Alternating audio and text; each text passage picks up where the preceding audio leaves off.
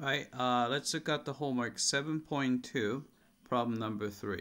Alright, let's evaluate this integral. Alright, so first thing I will do is I'm gonna place 7 outside the integral. So I'm gonna put 7 here. Alright, then integral.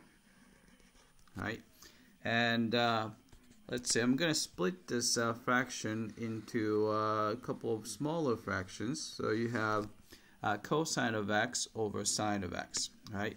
So I'm going to write cosine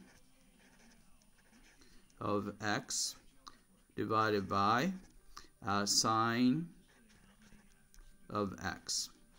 Right? Then I'm going to use the trig identity. Sine of 2x is 2 times sine of x times cosine of x, right? Then so you have sine cancels out, so what you get is just a 2 cosine of x. So we have plus 2 times cosine of x, right? Then dx. Right?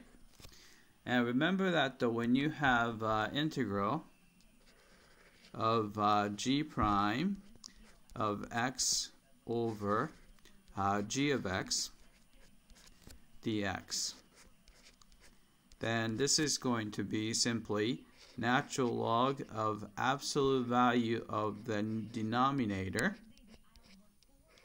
plus some constant c. Alright, so let's evaluate this. So we have 7, so that was just there. Alright, then antiderivative of cosine of x over sine of x. And you notice that the cosine is the exact derivative of sine of x. So this you can think of this as g of x. And you can think of this as g prime of x. If it's exactly this format, so we know that the antiderivative is going to be natural log of absolute value of the denominator, right? Then plus 2, and the antiderivative of cosine is sine. So you have a sine of x, right? And plus some constant c. Right, and I'll probably change that to left parenthesis. Right, and that's it.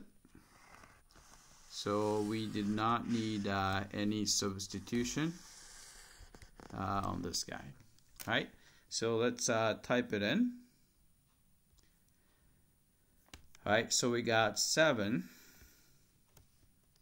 times natural log of absolute value of sine of x, right, and the plus it was, oh actually was it minus, let's see, plus, sorry, plus, all right, sine 2 sine of x plus some constant c. Alright, let's double check that I typed in correctly. Alright, 2 sine of x plus c. Alright, let's submit for testing. Alright, I came back and looks like we got this one correctly. Alright, that's it. I hope that this was clear.